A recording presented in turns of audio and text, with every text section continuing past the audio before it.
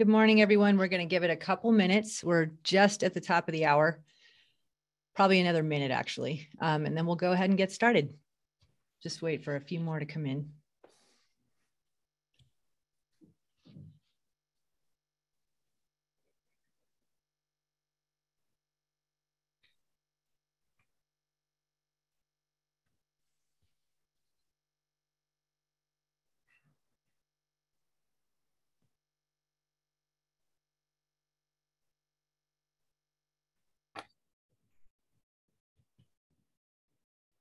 Again, thank you for being here. We'll get started in just about 30 seconds, just letting a few more come in. We have a lot of people here today, which is amazing.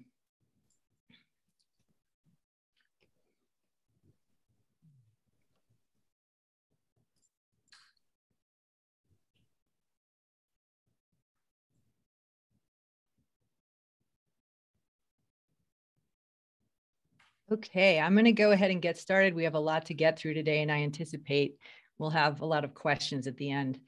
My name is Kristen Carpenter, and I'm the CEO and founder of Verity Brand Communications, and I'm here to guide the conversation today. I'm going to just go right ahead and go into our introduction and of the guests, and we'll get right into the questions. But thank you so much again for joining us today. So despite the changes over the years in locations and formats, Outdoor Retailer Winter Market's Snow Show has historically served as a vehicle for our business community. But as we can all attest, what got us here most certainly will not get us where we need to be. Our businesses are not the same as pre-pandemic, and they continue to evolve with consumer evolution and ever-shifting COVID-induced business headwinds. Despite the fact that everyone here today seems to have different priorities in their businesses, we're all in agreement 100% on the fact that our national show needs to evolve. Today, you're going to be able to make your voice heard on this important conversation. SIA's membership and webinar attendees have unprecedented access today to Hervé Sedky, President and CEO of Emerald Expositions, parent company of Outdoor Retailer. They go by Emerald now. Thank you so much also to SIA President Nick Sargent for creating this opportunity for the outdoor business community today. Prior to joining Emerald, Hervé spent 6 years as president of the Americas for events giant Reed Expositions, where he led more than 100 sector-leading exhibitions and events in North and South America each year, as well as the company's global, quirky pop culture and lifestyle-focused offshoot, Reed Pop. Before his time at RX, Hervé spent over 20 years at the American Express company, serving as VP and GM with American Express Global Business Travel. Today, Nick will bring the concerns and insights from SIA's membership to Hervé, and they'll engage in a conversation about the Snow Show's evolution. Questions from our audience will follow, and a bit of housekeeping on that front. Hervé and Nick will address all the questions we can fit into the hour, and those that are not answers will be addressed as part of the follow-up and sent out to all webinar attendees. A recording will also be available. And to ask a question, simply use the Q&A function on the webinar platform. So with that, we're going to dive right in. Thank you both for being here today. My first question is for Nick. So Nick, you sold the Snow Show to Emerald 5 years ago because the winter outdoor business needed something different, yet still needed a national platform, and Emerald definitely provided that. And as the president of SIA today, you spend an inordinate amount of time in your day-to-day advocating for and listening to your membership. So we're excited to have you here today to represent that. You've shared that you've heard many in SIA's membership believe that national shows are less about order writing and are evolving more to become more of a marketing expo and industry gathering for the community. Others are challenged by the ever-evolving buy-sell cycle, which has forced the hand of larger brands and smaller brands to find new solutions. Considering all of SIA's member feedback that you've been hearing, what should be the first priority for Emerald to consider as they evolve the show? Well, thanks, Kristen. It's great to have you moderate this again. We've certainly enjoyed this type of discussion. But first and foremost, I want to thank Hervé for being here. This is a critical conversation, and SIA's membership is so thankful that you've made yourself available for the conversation today. So again, thank you. The biggest priority as I see it is that we're starting here today having our members' needs heard and hopefully met. I believe this starts by challenging ourselves on both sides to really reconsider what return on investment is for all shows, including the national show. Clearly, what worked yesterday is not going to work for today. ROI is time and monetary investment. Every business is experiencing their own version of change in the buy-sell cycle. The membership is split between the regional shows, the buying group shows, the rep group shows, and in addition, the national show, which many believe doesn't carry the same weight as it once did. So just by having a big space and trying to fill it with as many exhibitors and buyers as possible and hope something happens isn't a strategy. But I'm excited to learn how the national show can evolve to the point where it can serve the business community in a way that's efficient, less redundant, and meets the needs of today's business leaders with all that's changing in our businesses today. That's really a tall order, but that's definitely what we're here to address. And Hervé, this one is for you. You bring such great experience to your role as president and CEO of Emerald. And I like that you also have an entrepreneurial streak as the visionary behind Complex Con.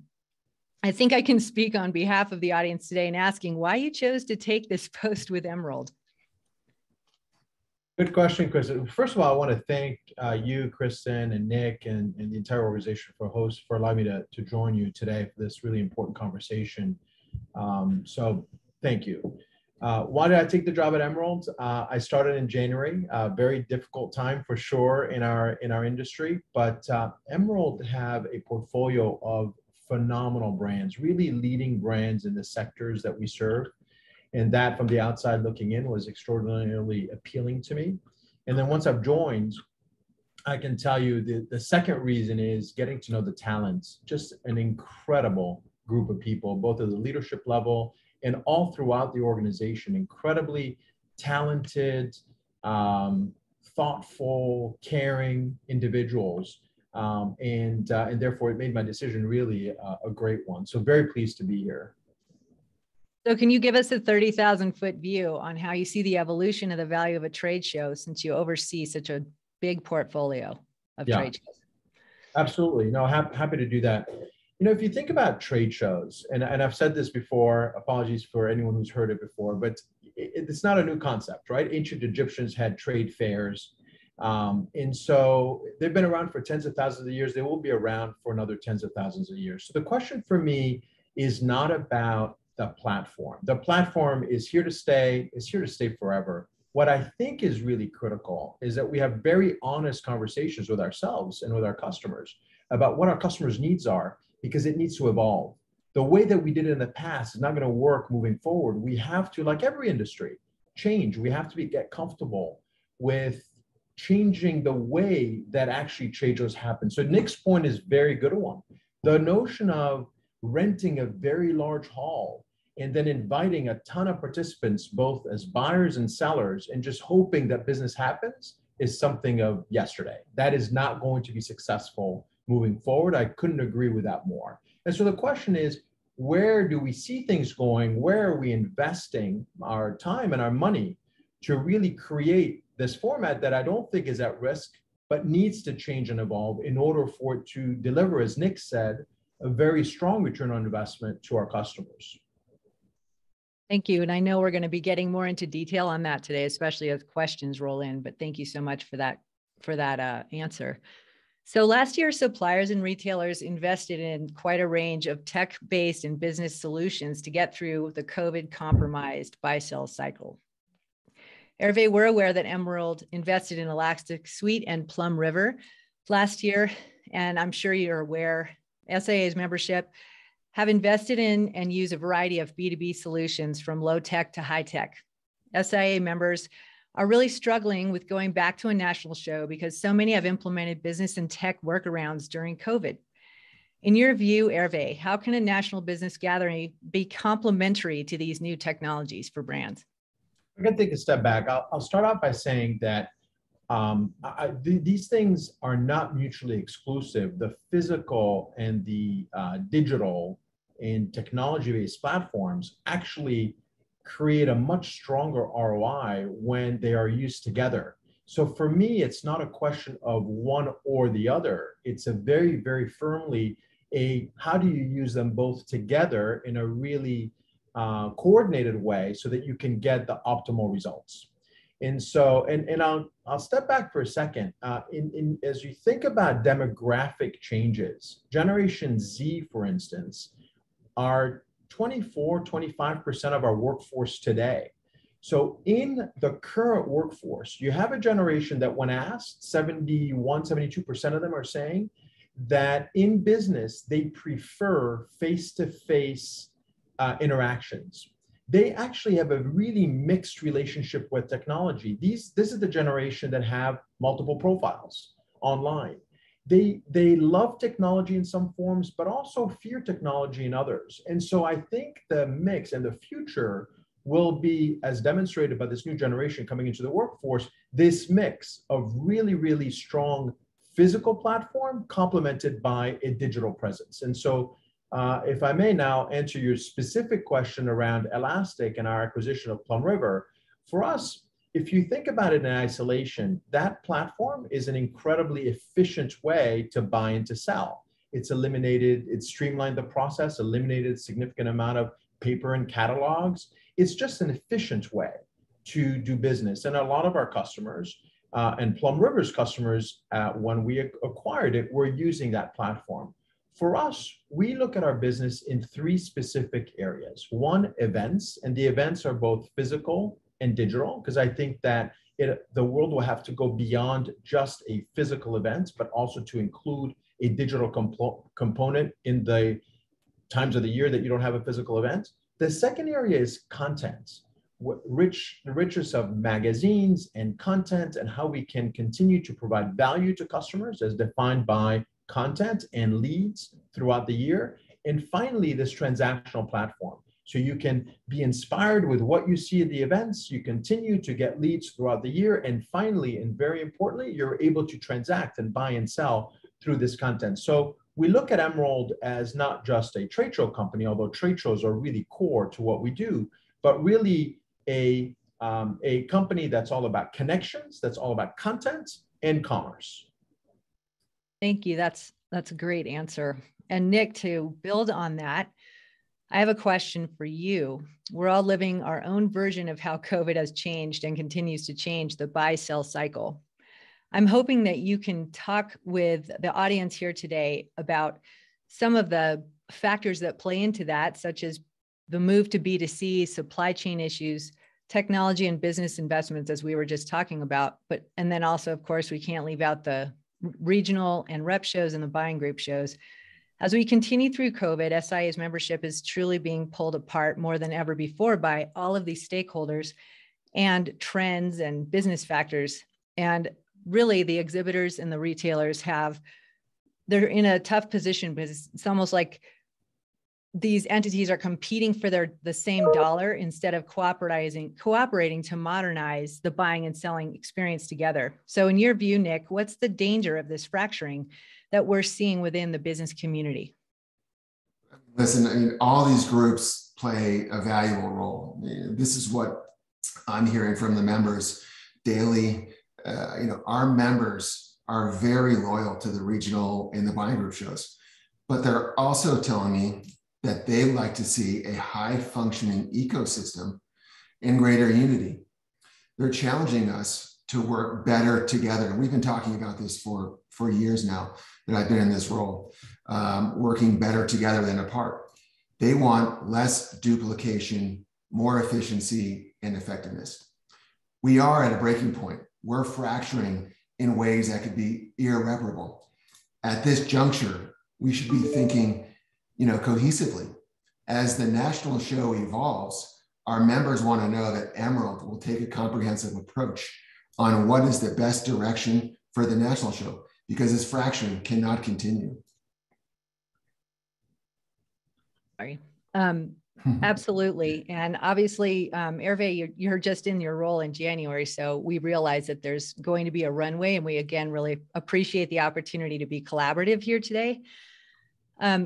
I just have to ask, I'm sure in your role, you've seen many versions of this before. And I was wondering how you're maybe starting to put a vision together around how Emerald can create an evolved national show that actually includes all these stakeholders so that the system does work better for exhibitors and buyers. All right. Don't mean to oversimplify, but I do believe that it's critical. We've developed a strategy, three-pronged strategy. One of the first and critical pillars of our strategy is called customer centricity.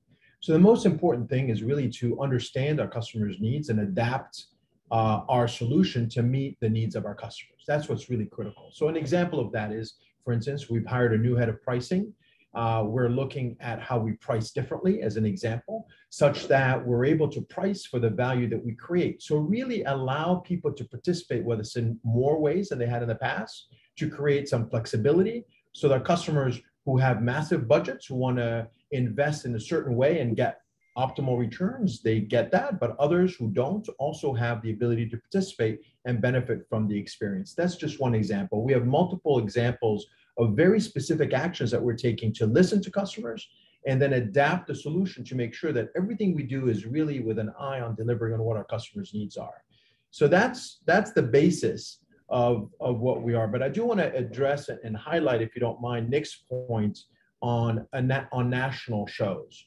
I agree with Nick in that a lot of shows have very specific and unique value. A buying show has a very specific value, and that is for customers to see the suppliers of that particular buying group. A national show is a marketplace. It is not instead of, I think it's in addition to. In addition to very unique experiences, whether they're smaller, regional, or buying, you do need, in all industries, a national, full marketplace. Amazon wouldn't work if it was a small, little, few niches of the market. It works because it's a massive marketplace with everyone participating. And that is what a national show is. It is a huge marketplace, in this case, physical, that allows the entire industry to participate, buyers and sellers, and for the customers to get the optimal experience from this national experience. And that's what we need to continue to build on and evolve, as we've said earlier on in the conversation. And I do, again, I acknowledge that you're here and you've been in the chair since January. And in our rehearsal call, you said such an important thing, which is basically, you're not order takers. You're here to look at what's going on, which is part of the process here today, and then figure out something that's actually going to become consumer centric. And I guess if you could also speak a little bit to how you're planning on doing that in a way. Obviously, you're moving the ship. It's a big ship. And is it just a question of prioritization, or how are you planning to, I guess, attack this, if you will, if there's a prioritization to it? Absolutely. And I think prioritization is in fact, important and critical. And we've prioritized customer centricity. We've said this is the most important thing. I gave you the pricing example. There are many others. There are brand operating plans that we're rolling out across our biggest brands, including this brand, of course, around understanding what this experience for the customers, both digitally and physically, will look like in the next 3 years. Another one is an initiative around Event of the Future, which is how will the experiences be very different when you attend a show today than you had in the past. I believe that they will be extraordinarily immersive. You can walk through a trade show. If you're sitting at a conference, you walk in and through your mobile app or even maybe your glasses, you're able to find out very quickly who your level 1 LinkedIn connections are and if they're in the room, or appointment setting directly into your calendar so that you can meet them later on. So using technology in an immersive way, we will be creating this experience that's different from a more traditional experience that exists in the industry today. But it's going to take time. It's going to take investment. It's going to take time, obviously, to create this kind of future. Thank you. And then I wanted to, even though we're saving Q&A for the end, there is a question that's really timely for right now. You had mentioned a 3-pronged solution. Prong 1 is, customer centricity. Can you again just underscore the second and third prongs for the audience today? Absolutely. I'd be happy to. We have 3-pronged strategy. One is customer centricity. The second one is a 365 day a year engagement. And this goes to the points I made earlier around how we're going to leverage technology and digital alongside our physical events. And the third pillar is portfolio optimization. And this for us as a company, it's about diversifying and really launching new shows. We have a very aggressive launch plan to launch new shows and experiences. Some are going to be alongside, and perhaps in this particular category, we are looking at a couple of opportunities to expand the suite of offerings that we have to our customers, and some will be in completely new categories that we're exploring as well. And also we'll be, buying more companies and more events and content plays and so forth in order to continue to diversify our own business. So those are the three prongs: customer centricity, 365-day engagement, and the third is portfolio optimization. That sounds amazing and exciting. So thank you very much. I also just have to throw this out there because it's one of the reasons we're here today. So the Denver contract is up at the end of 2022 for Outdoor Retailer. What are the key considerations Emerald will have for venue selection for a future show? It's obviously been in the media recently that Salt Lake City's in the running, if you count the governor of Utah as the media, but it's been out there, and I was hoping you could comment on that. Yeah, I mean, I have not had any discussions with the governor but I have seen these reports, as everyone else, I'm sure, have. I think what's really critical is going back to our first pillar, which is customer centricity. Ultimately, what's important is to have a show in the location that matters to our customers. And so what's really critical is that we listen to our customers. And when you invited me to join today, this is really, for me, the most exciting bit is to invite our customers to let us know what's really important to them, not just in location's critical, of course, but in addition to location, what are the things that are really, really critical for us to really focus on and invest in order to have a very successful show? So for me, it's all going to be based on what our customers want. Awesome, thanks.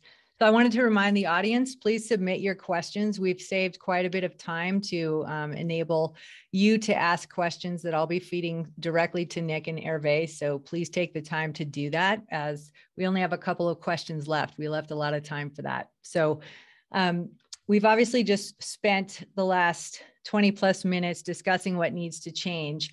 So I'm going to have a question here for both of you.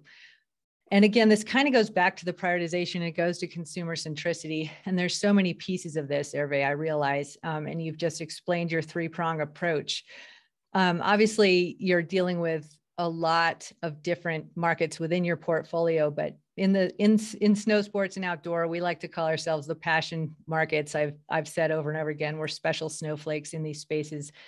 Now that you're getting to know us a little bit, and thank you again for being here, what's the first thing you'd change that's maybe the most industry fluent thing you can do with snow sports and outdoor?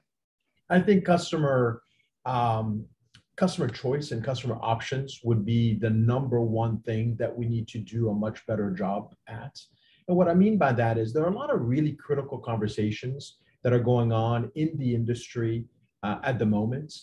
It could be sustainable purchasing, could be buying, it could be whatever they are, diversity. How do we diversify our customer base? So there are a lot of really, really essential conversations that are going on. And how do we allow our customers to really show up in the way that they want to show up? I use pricing as an example, but it's not just pricing. It's show up in every single way. It doesn't necessarily have to all be around building booths and so forth. We have to create a lot more flexibility in the experience so that our customers show up in the way that makes sense for them, at the price point that makes sense for them, in the location that makes sense for them. And that we need to change, and that we have a real sense of urgency, myself and my colleagues at Emerald, around driving. Perfect. And now, Nick, I would love to have you take a swing at that one. You obviously are in the trenches with your membership every day. What would you change first if you were given all like the time and money to be able to do that? Yeah, that's a loaded question. There is. Although we have time in this session, I don't think we have enough time. Here's what's important, and I hear this frequently. We have a very passionate community, and this community really thrives off one another. We enjoy rubbing elbows. We enjoy the competition. We enjoy the revelry that we experience when we come together. And there has been so much that has changed in the last 16, 18 months. And a lot of our members have figured out workarounds and how to evolve their business or how to survive their business. In most cases, they found out that they can be successful without going to a show. But the thing that really comes forward is this desire to come together as a community. And we hear this, as I mentioned earlier, we hear this frequently. And we need to stop creating our future from looking in the rearview mirror. And we got to start looking forward and cohesively building solutions that work for the greater good. This way, we can evolve. And I love what Hervé said about, moving terminology, from a trade show to a marketplace. I'm a believer in technology. I think this industry is and plays from a 365-day position as opposed to 10, 15 years ago when it was, maybe 180-day position, active position. We have the ability to make this change. I mentioned earlier that if we continue with the fracturing, we're going to see a lot of failure in our futures. And I know we don't want that. I don't want that. My team doesn't want that. I know this industry doesn't want that. And we have a great opportunity to work with a partner such as Hervé and Marissa and Lori and the team at Emerald to define what this marketplace looks like in the future. So I think it really is up to us. We have the ear of Hervé and Emerald, and we have this amazing opportunity, which I look forward to working on. And I know this is just the first of many conversations, but this is where it starts. Thank you so much. And we are now going to open up the floor to your questions. I told you we were saving a lot of time for this. We literally have a half an hour. So please offer more. I've got a bunch here to get through, but my sense of the matter is we're probably going to fire right through these. So I'll go ahead and start with just from the top here. If Emerald sees one bucket of the business to be content, why does Emerald not host an event at the ultimate start of each selling season to highlight the newest, latest, and great products for the selling season? It could be a smaller show for unique products. As we all know that some of the disconnect is due to the selling seasons of different product or industries, outdoor versus ski versus paddle sports versus bike. Now, I understand we might have, I don't know if Marissa Nicholson's going to answer this or Hervé, but I just wanted to let you know that Marissa did tag this question, and I'm not sure she's going to step on or if that just is an indicator it's for Hervé. But either way, this is a good question. It is a good question. I would much prefer Marissa to answer it because she'll do a much better job than I would. But I'll give it a start and say that is exactly the definition of content. That is what we want to do. And I don't know whether that's in our plan or not at the moment, but I made note of it, and I think that's a great idea. That is something that we should be doing and adapting our content plan to do the kinds of things that the person who asked the question is suggesting. I don't know, Marissa, if you have anything more specific that you can add to this. I don't know if she's live. Is she in the green room? In the green room. She is here, but she is muted, and I'm trying to. If Maria's not, or sorry, Marissa's not able to get to that question. Please, oh, there she. Well, please know we will be answering questions that we didn't have time to get to in our follow-up, and I will be sure and partition some time for Marissa and some attention on that question from her. The next question we have is, can you let us know who your customers are? This is obviously for Hervé, the buyers or the entities purchasing space at the show? Both are really important, and that's a very, very difficult question to answer, right? It's like, which kid do you like better? I like them all exactly the same. It's a very tough question. I would say, though, that traditionally as an industry, the industry has looked at customers as the ones that exhibit because they're the ones who pay to show up. However, we have a really clear strategy around buyers being as important, if not more important, because without the buyers there, you really don't have exhibitors. And so I would say they're both extremely important, both play a critical role, but the buyers have needed to take a bigger role in terms of importance and investments, and we will continue to invest in that moving forward. Thank you. That's great. Here's another great question. When looking at new venues, one of the most expensive parts of the in-person show is basically the venue fees, such as drayage, et cetera.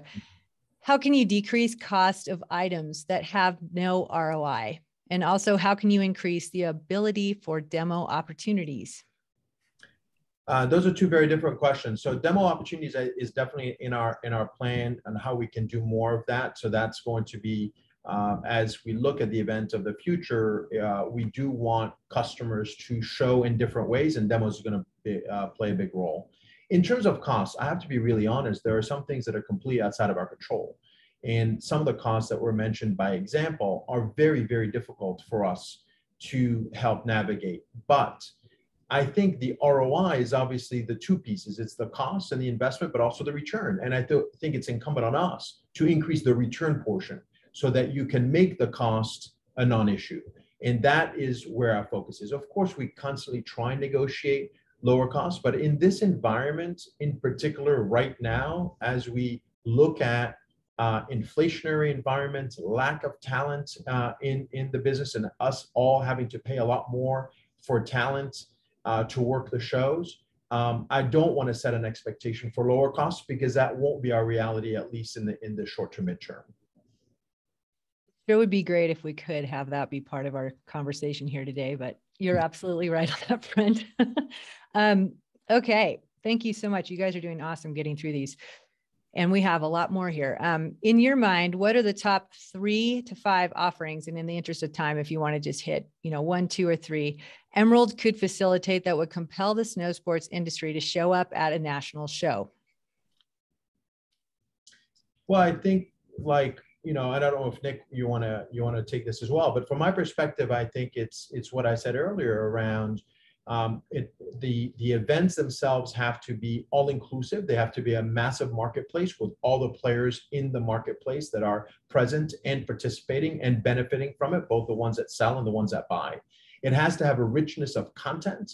So when you come to the event, you leave smarter than you came to the event with. You have a lot more insight and information and knowledge and contacts and relationships and leads. And that's really, really important. That would be the second. And ideally, we have the commerce platform playing a role so that our customers also are able to streamline their purchasing and are able to buy and sell through the extension of the marketplace, the physical marketplace that they're attending. Nick, I'd love to have you weigh in on this as well. Yeah, thanks. Thank you. This is something that we talk about frequently. What is that value? And Hervé hits them all. There is a lot of value in the community coming together, and I know a lot of our members feel that the price of and expense to participate might not justify the community gathering. It's an expensive party, but if you think about all that Hervé just mentioned, you learn more before as you leave, and than you had beforehand. You are seeing new things. I'm seeing a question right here that's distracting me. Mark Harrell, thank you. I find the virtual trade show less satisfying as a seller. Absolutely. We need to come together as a community. And again, whether you're rubbing elbows, you're seeing new brands, you're seeing new products. You are experiencing the education through I&I. You are having new conversations around technology. You're not coming to the trade show as you used to write an order, but you're coming to learn about technology, how to advance your business. if you're not, your competitor is. So it has a very competitive feel and environment for that. Also, there are new exhibitors that are attending the show. There's new technology, there is new product, there are new stories to be had that is only going to influence your perspective as a whole. I would love to be able to have a demo, a more practical side of the show that maybe it's in conjunction to, as opposed to after or before. So there's a lot of opportunity there. I think if you're just looking at the show as how many orders you wrote, I think you're missing the opportunity. And believe me, I know how important that is. So don't think I'm being tone deaf. But I do feel like we learn more as a community when we come together. We have a better experience, and that's what keeps the passion in the conversation. A really good point, and it is important to look at how we are framing what return on investment is or key performance indicators are today, because obviously it's not just a different game. It's not just different goalposts that we should have now, it's an entirely different game. So in addition to Emerald and SIA working on evolution, we have to continue to try and prioritize that in our businesses to move ourselves forward as well. So Hervé, I have one for you here. You mentioned flexibility as we were going through the initial conversation and showing up as you are. So a sense of nimbleness and really kind of just stepping into the current, if you will, from where you are right now. It would be great if you could better define this and give us some examples. I think it could really inspire some people to maybe get off the fence or get out of maybe and get into commitment one way or the other in terms of just that sense of flexibility and being able to show up as you are when the show is here. Well, I think I briefly mentioned them, but at the highest level, every industry have really core issues that they grapple with. And a face-to-face physical marketplace and event is a great place to debate and discuss. It's a great way for brands to show in an authentic way what they really truly stand for. So there could be a brand, there are many brands, but there could be one in particular that really wants to drive an authentic, deep conversation around sustainable buying. There could be another one that really wants to talk more about climate and impact on sustainability. There's another one that wants to talk about diversity and how we need to diversify our customer base. The reality is that physical events are a great platform to have these types of conversations, and they can actually show in that way. They don't have to show product and only product. They can show thought leadership. They could show leadership, period, in very, very important areas that that they truly passionately care about. Their customers care about them, their employees care about them, et cetera. And we have to create that opportunity.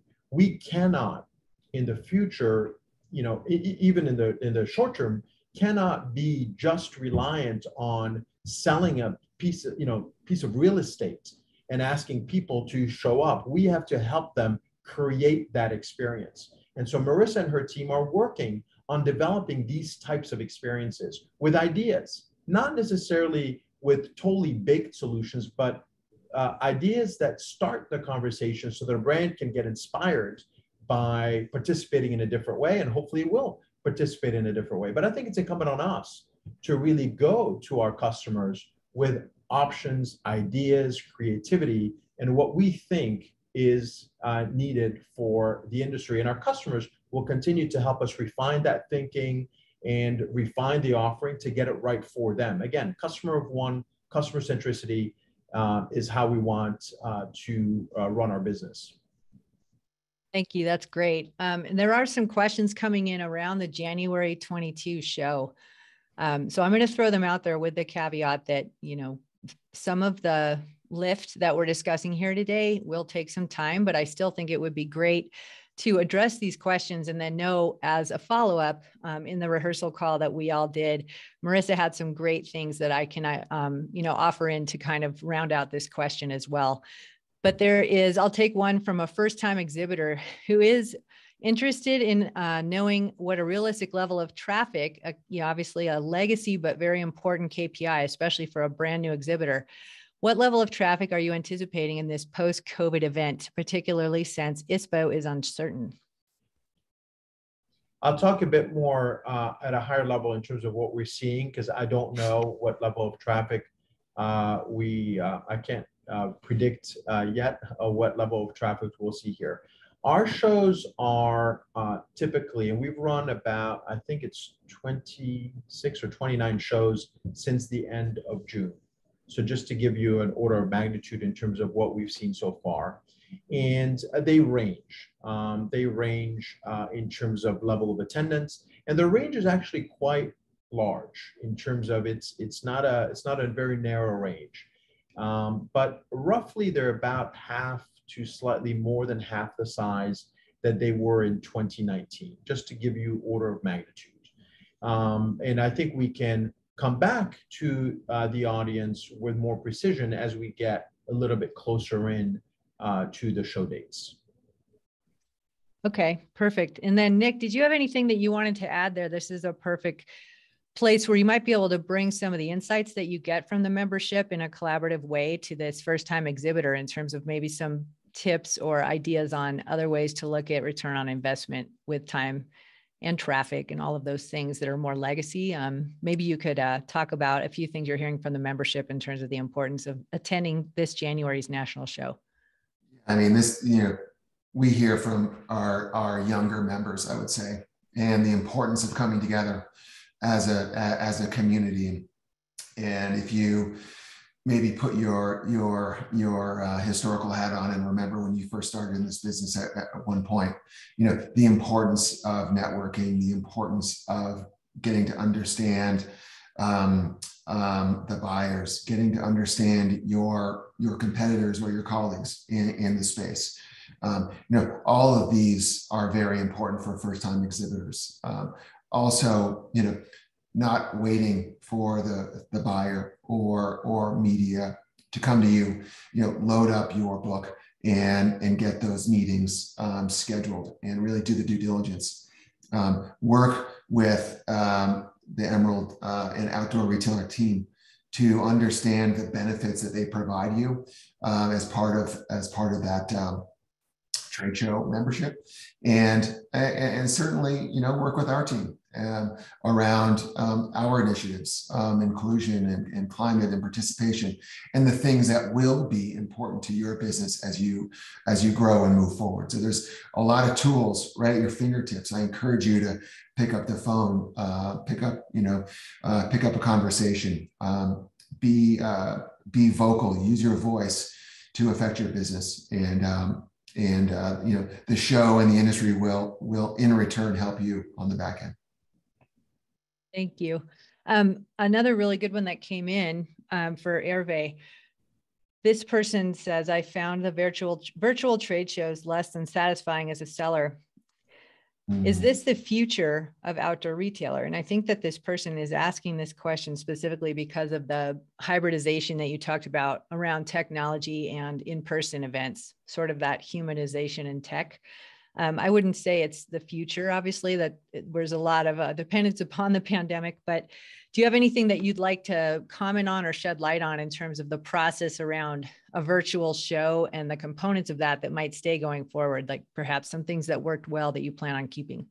Yeah, I think it's a very good question. And I would agree with the person asking the question that as an industry, and we've seen it ourselves as well, the Net Promoter Score for virtual trade shows is extremely low. So in terms of the value that it creates. I saw some industry numbers published by UFI recently that were quite in the negative territory.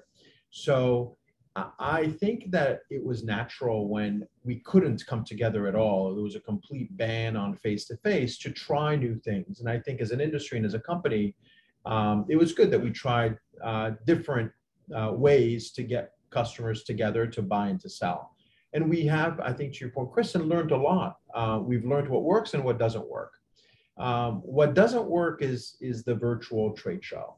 What does work, though, is the the constant communication and engagement with customers all year, and virtual allows you to do that. So virtual allows you to have a content play and allow you to communicate with customers around data and insight and information and leads all year without necessarily trying to replicate the show floor in a digital way or the physical event in a digital way. And so I don't think that we'll see a lot more of digital trade shows, but I do think that digital will play a big role moving forward. Awesome, thanks. Another great question here. As passion and division are being discussed, it occurs to me a subset of the division is older members of the outdoor community. I guess that's where this person falls in, and the younger member needs. All of the passion sports have historically been driven by youth. In addition to retaining corporate brands and retailers' needs, how is Emerald looking to make shows more appealing to the next generation? Please be as specific as you can. I'm not able to answer that with a lot of specificity, but I will say that that is what we're working on. We're working on our brand operating plan to drive the clarity around what we think this entire experience around the physical events, digital editions, the content piece, and the marketplace will look like in 3 years. In that review, we look at the various generational offerings, whether it's an older generation or a much younger generation engaging in the industry. How are we ensuring that we're relevant across the board? As I mentioned in my opening, Generation Z is roughly 25% of the workforce today. This is not a future generation that we have to start thinking about. They're here right now in large numbers. And so really look at the entire spectrum across all of our brands is something that we're working on. And maybe Marissa can follow up with more specificity around what some of the offerings can be and should be across the board. Okay, that's great. Here's another great one that I think both of you could weigh in on. How do we do this national gathering in a more sustainable way, responsible and regenerative way going forward? It's a great question. Nick, you want to start? Yeah, I'd love to. I love that question, and I'm glad that our membership is thinking about this and putting it forward. It really falls directly in line with the last question, in my opinion. As a younger generation in this industry is looking for more ways to make those connections, there are also values that are really important to not only that generation, but ours as well, Gen X, Gen Z, and so on. And I do know that Emerald and Outdoor Retailer have done a great job at looking at plastic-free events, reducing carpet. One, there's a cost play there, but there's a really sustainable play too. That should be discussed and shared. It's carpet is a terrible material, but anyway, we have to be looking at this opportunity of a gathering again, as I mentioned earlier, to talk about sustainability, climate, inclusion, participation. All these conversations continue to evolve. They're not going away. And they're only going to become more important and imperative for our business as we move forward. And so, I don't think that we're going to solve that Rubik's Cube this coming January, but over the course of time, we really have the ability to define what we would like the show to be and what we'd like our industry to be. That's how I'm looking at it, and that's how our team is looking at it as well. That's great. I wanted Nick to start because he's really passionate about this. So thank you for that and inspiring. If I take it to a more tactical level for the specific trade show industry, there are a handful of things that really make a difference. So the first is, of course, the energy that's used at the actual venues. So our current focus in negotiations and collaboration with venues to use more low energy lighting is one example. The second, of course, is recycling. That needs to happen at a much greater level inside of our shows. There's also a lot of food waste that goes on that needs to be curtailed. And then there's the whole logistics. One of the prior questions that we got was all around the cost of logistics. There is a cost of logistics, but there's also a delivery mechanism of logistics. And this would not help the cost. It would actually increase the cost, very honestly, in the short term, but helpful in the long term, which is really looking at massive upgrades of electric vehicles and or biofuel powered vehicles to really manage the logistics inside of venues. So those are the areas that are more inside of our control with the venues. Then there's a very big part. It's about 75% of the carbon emitted around trade shows is actually the travel to and from. And there's a really interesting industry discussion here around that. And the reality and what we're starting to see and are trying to quantify is how trade shows are helping reduce travel. So while people are traveling to a trade show, the reality is that by attending a trade show, they very frequently see many, many customers or many, many prospective customers, and as a result, avoid a significant number of trips as a result. And so we are looking at sustainability in a really comprehensive way. We are one of the leaders in the industry trying to look at, for instance, signing a pledge that would get us to zero carbon by 2030. We haven't signed that yet, but something that we're very seriously considering in May in the next week or two. So there are a number of initiatives that we're looking at because it's an area that we see as critical, not just to this show, but to all of our shows and to humanity. Great, thank you so much. There are a lot of questions coming in here. So, and I think part and parcel with that in terms of people being able to get a lot of things done in one place, which I think historically has been a big draw. I think we would be remiss not to ask about the future of the On Snow demo and how that can work with the winter OR shows. And this one is for you, Nick. Can it be better integrated and perhaps free to working media, as it seems to have lost its appeal due to cost, distance from Denver, no transportation, accommodations, etc.? We're getting a number of questions on the demo, and I do think it's really important to address just in terms of the touching and feeling and testing of product and how buyers are really relied upon by their end consumers to really be able to stock the right product, understand it top to bottom, and really make a solid buy and feel confident about that. Can you please speak to that, Nick? Yeah, I mean, I'm a product person myself, so I really enjoy the product and being able to use it and getting out there. And, SIA has historically worked with WWSRA to do and produce the demo. For a number of reasons, we're not going to do it this year, not to say that we won't do it in coming years. We were really taking a good hard look at what the primary opportunities and issues are around that demo. And certainly in Colorado, we have a timing issue. We have a weekend in between the show and when it could do a demo. We have certainly it's difficult to get to the mountains. Sorry for the Colorado guys on the phone here on the call, but that's an issue. And then with the evolving participation levels at resort, it's harder for us to take up that real estate at a resort, even on a Monday or a Tuesday. We're all hearing, the good news around resort participation and what the multi-mountain passes deliver. But that being said, we do see the value. We want to have a physical demo as part of the show. We are working with Marissa and her team to rethink what that demo looks like. Certainly we'll wait to hear what happens with the location of the show before we further evolve that discussion. But it is fair and safe for you all to know that we haven't walked away from that conversation. We're looking to enhance that and figure out how we can replicate that in a stronger, more meaningful manner. And that's definitely one that I think you'll be able to learn more about here in the next few weeks because there's a lot underway there.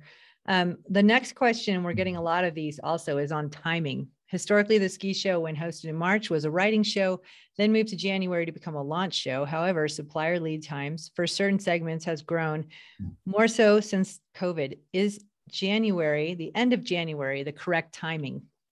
Who would like to take that one? I'm happy to basically say that those are the things that we're considering at the moment. So we are getting honestly very different feedback from customers. And I do believe it will be difficult to satisfy everyone, obviously, because the feedback is so different with timing that is different by customer segments. And so it's something that, Marissa, we have to take a really data focused approach to this and customer-centric approach, talk to customers, understand the needs, and then do our best to meet as many of our customers' needs as possible. But that is work in progress as we speak. So I can't comment on when the timing will be, because honestly, right now, we don't know. We're still working through that at the moment. I can just add on to that. I think well, actually, let's step back. It wouldn't be a conversation around a trade show if there wasn't a date element here. So, thank you for asking for all of you. We are, and you all have gone through just unprecedented times, and we're continuing to work through modern day issues around supply chain, manufacturer timelines, materials, shipping costs, et cetera. In a lot of cases, anecdotally, we're hearing members where timing is moving forward, moving up, away from later, and it's getting earlier. And, so there are a lot of opportunities in front of us. And, it is a evolving discussion. And, we have to really consider that. And as Hervé mentioned, not one timing is going to work for all. But, coming together as a group for all, as we discussed earlier, can really create a lot of other opportunities around community. And so this is something that, again, we're going to be working with Emerald and an outdoor retailer and their team to represent our industry's needs as best we can. And I just want to say a huge thanks to Hervé and his team for listening and working with us in a collaborative manner to meet all of our needs. So don't think that this is being discussed in a vacuum. Absolutely. So we are nearing the top of the hour, and there's some really good ones coming in that I really wish we could hit. I'm going to put a couple more here to close it, but then just know that I will ensure that we get answers to these questions sent out to you. They're fantastic questions, and it's so great to see everybody really putting it out there. So this is a great opportunity. And thank you again to Hervé and Marissa and everybody for showing up for this. What a Monday, right? Okay, Nick, this one looks like it's for you, but I think it'd be something either one of you could step in and ask or answer. I hear from many of my colleagues in the snow sports world that they think the show is too expensive, and the dollars they quote about what they spend is crazy. We do 2 ORs, shot 2 GOA shows a year for a lot less, and our business continues to grow, and you can't place a one-time value on relationships, trends, and that kind of thing. Orders haven't been written at shows since the computer was invented. Why do the snow sports brands historically spend so much on shows? I'll jump in there. I've had this discussion with this individual, so thanks for asking the question. I appreciate it, and I enjoy the conversation with you. But we have, I would say, I'm going to date myself a touch here. Historically, the show really was about pomp and circumstance. And you're absolutely right. Since the birth of computers, writing has declined, if not gone away. Not 100%, but certainly a big percentage. But we went through an era, and everyone on this Zoom call knows the era where the bigger the booth, the bigger hype you had. And I remember working for a company in dead center with the biggest booth. But the reality is in my humble opinion, that is not money well spent. That is, that ship has sailed, and now it's time to be efficient and effective and really look to economize your presence and look at those relations, look at those trends as a way to enhance your business, enhance your relationship, educate your buyer, your media, have your employees enhance their education as well. So there are, again, it all rolls back into this community that we've been talking about. And I also want to touch on, Hervé in the way that he is, moving away from national show and trade show and that language that has such a historical hangover, and moving more towards a marketplace, and a true marketplace where we can do a lot more together than we can apart. And that goes back to my comments too. This fracturing is really going to cost our industry a lot of resources and hard dollars to achieve a single result. So again, great question. We can do more together, and we can do more with less. And it's up to us to redefine that. And that's the essence of this discussion today. Nick, if I could just add to your comments, research shows that, first of all, there are some differences by generation, there are differences by sector. But if you were to look at the average, the majority of people go to events like these physical marketplaces to explore, to be inspired, to learn about what's new. That's the vast majority of people. That's why they go. And so it's incumbent on us to make sure that there is a lot of new and that it is inspirational, and they have a way to work and engage with brands that's different that they've done before. Other people go very specifically to learn. Others go to network. Others go to socialize. And so there are others go to just get leads, to get leads. And so I think the days of to your point, the days of pure order writing, or to the person who asked the question's point, are really probably not what we're going to see in the future. I think the world has evolved significantly since then, and we need to understand specifically what customers need. And with data today, we know what each customer wants out of that experience. And it's incumbent on us through data, through surveys, and then through digital, through mobile apps and so forth, to be able to deliver a unique experience for that individual. That individual that wants to learn has to come and engage in a learning way, and we've got to create a learning path. The ones that are coming for socializing can get the same. The ones coming to explore gets a different path.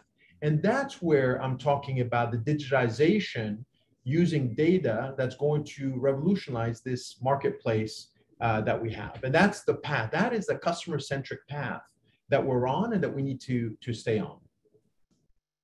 Super exciting. And there are so many great questions. We literally have 23 open questions still. So I definitely have my work cut out for me in terms of organizing those with the recording here, but we will be addressing every question. There are so many great ones, including the role of the show in promoting DEI, a lot on climate, and just so many more. So just know that we will be sending a really solid follow-up to you all.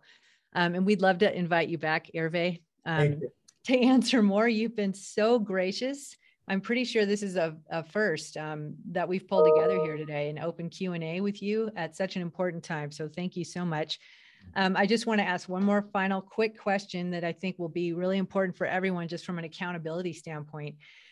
I'd love for both of you to weigh in on just how we can continue with this collaboration and creating actual action from this. Nick, if you could start, how can we create ongoing collaboration and conversation together to create what is really needed and to execute on that? Yeah, great question. And like you, I'm distracted by all the questions. I got a column here and I just keep reading them all, and they're wonderful. And it really speaks to the essence of this conversation and the importance of what we're doing here today. And again, I want to thank Hervé and Marissa and the Emerald Outdoor team for contributing to this.